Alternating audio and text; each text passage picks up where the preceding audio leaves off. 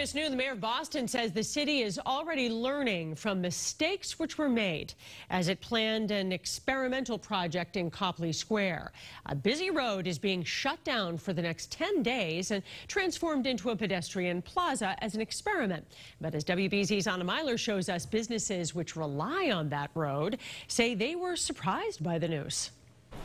Gray asphalt is covered with green and cars are replaced with walkers and bikers as the city experiments with turning the busy road between the Boston Public Library and Copley Square into a pop-up park. The idea and kind of the theme is like stitching together these public spaces of, the McKim Library, the plaza out front, and of course Copley Square, and really kind of bridging those two to create one continuous sort of plaza space. For 10 days, Dartmouth will be closed to traffic, and instead the street will be filled with tables and chairs, a learning area with programs run by the library, a stage for live entertainment, plus food trucks and dance lessons.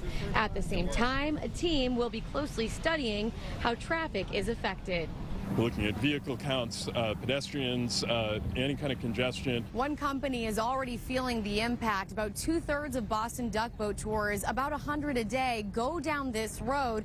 And the CEO says they learned about this project just one day in advance. There was no heads up for our company, Boston Duck Tours, or any of the trolley businesses, so we had to scramble to reroute our tours that normally would be going around Copley Square. CEO Cindy Brown says she fully supports outdoor space in Boston, but she doesn't think this is the right spot and hopes it won't become permanent. It doesn't seem like the benefit is worth the cost to not only our company, but to traffic in general in the Back Bay. We brought the issue with the Boston Duck Boats to Mayor Michelle Wu.